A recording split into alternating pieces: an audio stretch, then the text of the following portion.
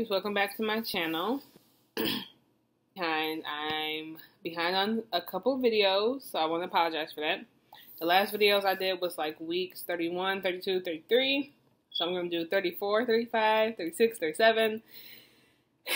And hopefully I'll get to record the what's in my hospital bag, because when I had Deuce, I had to do it after the fact because I'm such a late person.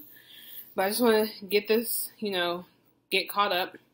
I started doing Vlogmas, and then I realized that I really don't have a lot of time. And it's not like I'm always doing something to record anything. Sorry. So, I'll do Vlogmas when I can. I do have a lot of information for you guys, so I don't want to make this too long, so I'm just going to jump right in and start with week 34. Wow, that's the last time? Wait a second, guys. 1 second.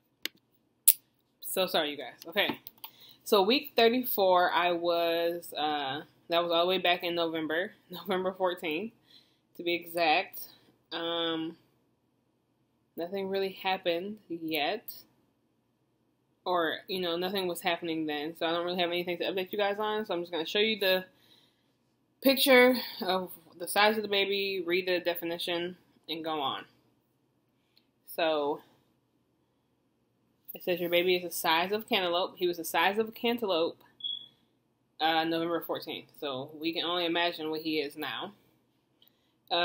For this week, it says your baby now weighs about 4 3/4 pounds, about the size of a cantaloupe. And he is almost 18 inches long. His fat layers, which help regulate his body temperature once he's born, are filling him out, making him rounder. His skin is also smoother than ever. His central nervous system is maturing, and his lungs are continuing to mature as well. If you've been nervous about preterm labor, you'll be happy to know that babies born between 34 and 37 weeks who have no other health problems generally do fine. They may need a short stay in the neonatal nursery and may have a few short-term health issues, but in the long run, they usually do as well as full-term babies.